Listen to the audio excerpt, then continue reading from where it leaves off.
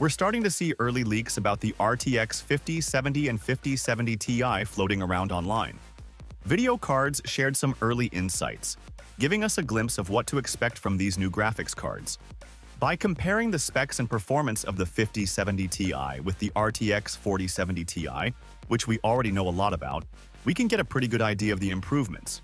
Yes, we can't test the 5070 Ti directly yet, but the data available allows for a reasonable projection of its capabilities. So, is it time to switch?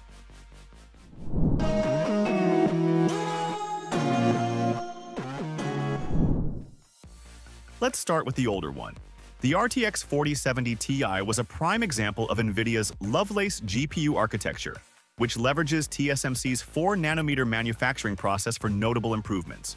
Unlike the previous Ampere generation, which used an 8nm process from Samsung, this smaller node enables significantly higher clock speeds and greater energy efficiency.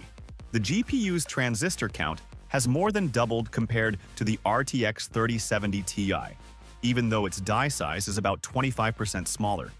This level of compactness results in a slightly reduced TDP of 285 watts versus the 3070 Ti's 290 watt, which highlights improvements in thermal efficiency.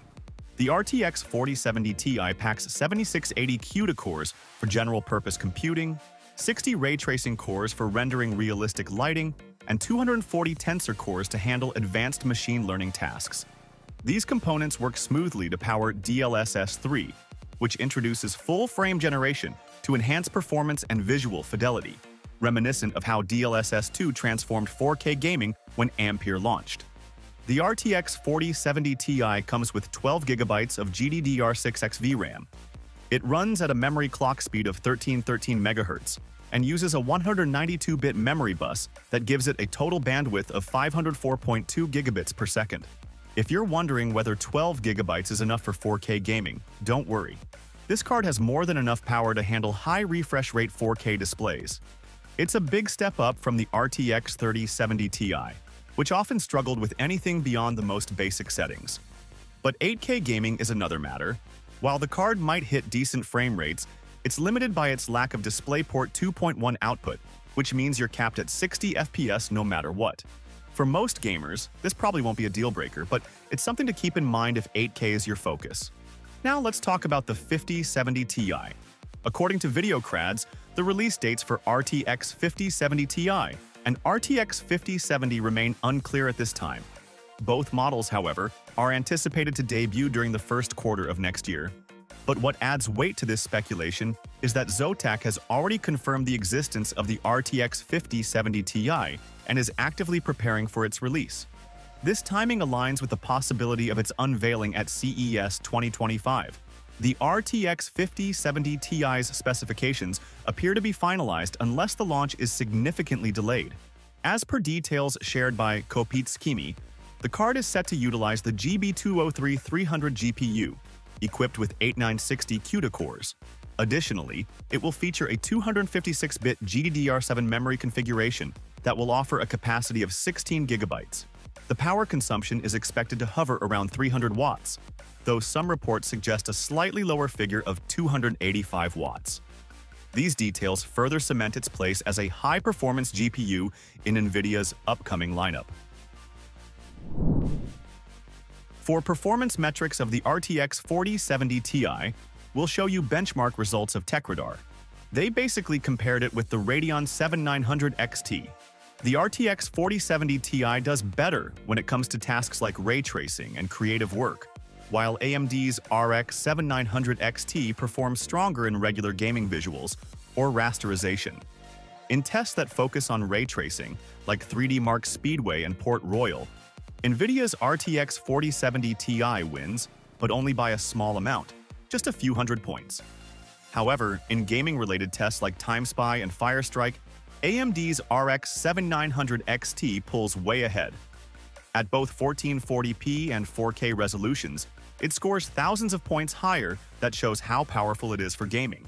The RX 7900 XT offers competitive performance, but its capabilities take a hit in creative applications like Blender benchmark tests. This is largely due to Blender cycles being specifically optimized for CUDA, which gives NVIDIA cards an inherent advantage. As a result, even the older RTX 3070 Ti edges past the RX 7900 XT in this test, and the RTX 4070 Ti leaves it far behind, which makes NVIDIA the better option for Blender users. In gaming, the competition is closer. The RTX 4070 Ti pulls ahead in ray tracing performance, leveraging its advanced architecture to render realistic lighting and shadows with greater efficiency. However, in non-ray tracing scenarios, the RX 7900 XT occasionally closes the gap and even takes the lead in certain titles. Still, the overall differences in gaming performance between the two cards remain relatively narrow, and it makes the choice less about raw performance and more about specific use cases or preferences. Now, we already mentioned that the RTX 5070 Ti delivers a powerful 8960 CUDA cores, organized into 70 streaming multiprocessors.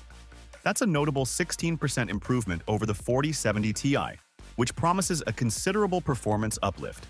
If reports are accurate, the memory operates at 28 gigabits per second. That's aimed to offer a total bandwidth of 896 gigabits per second. This level of bandwidth places the 5070 Ti closer to the 5080, even with a 20% difference in core counts. For context, last generation's RTX 4080 and 4070 Ti showed a much wider gap in specifications, leading to a price difference of nearly $400. Blackwell seems to tighten this margin, but pricing decisions remain with NVIDIA. Additionally, the 5070 Ti's power consumption is rated at 300 watts, an increase of 15 watts compared to the 4070 Ti, which indicates a more power-hungry yet performance-driven design. Samsung plans to start making its new GDDR7 24 gigabits, or 3 GB memory, in large quantities early next year. These new modules might show up in an updated RTX 50 Super Series, which could offer 50% more VRAM capacity. However, that's just an educated guess for now. If you need a lot more VRAM, especially for AI work, you'll likely need to pay more for NVIDIA's Blackwell data center accelerators or the future Blackwell workstation GPUs. The NVIDIA GeForce RTX 4070 Ti is currently available at nearly $900. We don't know the official price of the 5070 Ti yet, but it's going to drain your wallet for sure. What do you think? Is the 5070 Ti worth spending the money? Let us know in the comments below. Thanks for watching.